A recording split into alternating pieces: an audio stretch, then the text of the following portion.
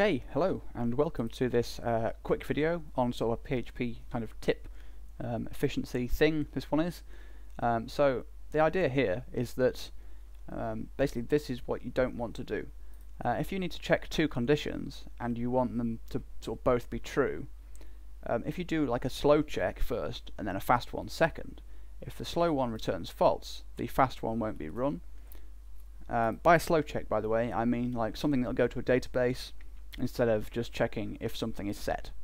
So say if you had like is set username or is set session something or other, sort of and validate username or something like that, you know, that go to a database, does a bit more work, and it should be fairly obvious because like a quick is set line is obviously shorter than a user-defined custom function which does a database check. That's obviously going to be slower, isn't it, than an is set check. So the idea is that instead of doing the slow check first, because if this returns false, PHP won't bother with this second check, it'll just move on because this condition is already invalid. So if what am I saying? If the slow check fails, PHP won't do the fast check. But what instead you should do is the fast check first. So I just cut that and paste it there. So now, with this the other way around, PHP will do this fast check first. If that passes, it'll move on and do the slow check, and then if that also passes, it'll run this block. But if the fast check fails, it'll just sort of give up and move on to down here. Because if this returns false, the condition, the whole thing is already invalid.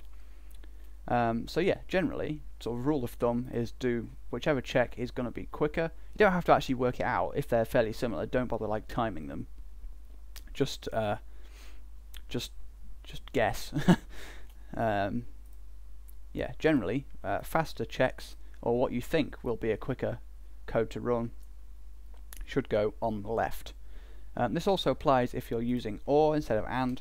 So say if you wanted either of these to be true, you would also want the fast check on the left because PHP goes left to right. So it would do this check first. If this were to return true, if this were to return true, it would just run the block straight away because this or this has to be true. It wouldn't actually do this check if this was true. This was true. But if this first check returned false, it would move on, do this next check. And if that returned false, it would just give up and move to down here. Or if it was true, it'd run the block. This block here. What I put in there. Yeah. So, what am I saying? I am saying about this. Yeah. Okay. So if this were the other way around, it'd do the slow check first, and that's not what you want because there's a potential to skip the slow check by doing the fast check first. I probably shouldn't have used these two functions, fast and slow. Just obviously these don't exist. I just wanted to demonstrate, and this seemed like a simple way to do that. So yeah, the tip is whichever check you think will be faster, put that on the left. Okay, so thanks for watching this, and hopefully it was fairly useful.